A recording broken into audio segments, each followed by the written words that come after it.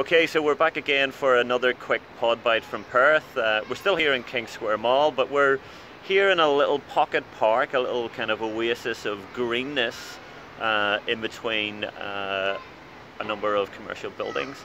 So Tony was just talking about kind of a quasi-public, privatised public space. This fits the same kind of bill basically in a sense because it's part of this commercial redevelopment, which is part of the North Bridge link, the Perth link project basically. So I'm going to give you a quick turnaround, fly around so you can kind of see things, and as we do so Tony might chip in with some comments.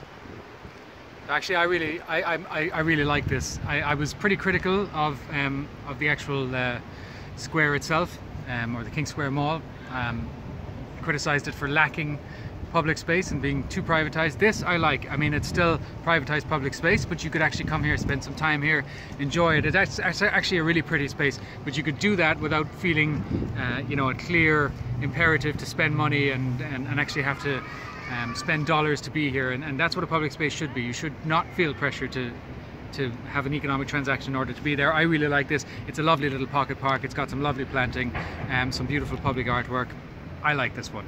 Okay, so we're kind of podcasting on the fly, so to speak here. So we're doing a little kind of urban adventure going through Perth here. We've bumped into a couple of groups of delegates who are here for PIA Congress 2018, which is great. They've been down at the Perth Arena, and they've been here on the Public Arts Trail as well, so going through some things. So we'll be back later on tonight again with some more in-depth podcasty stuff from the PIA Awards. So until then folks, see you soon.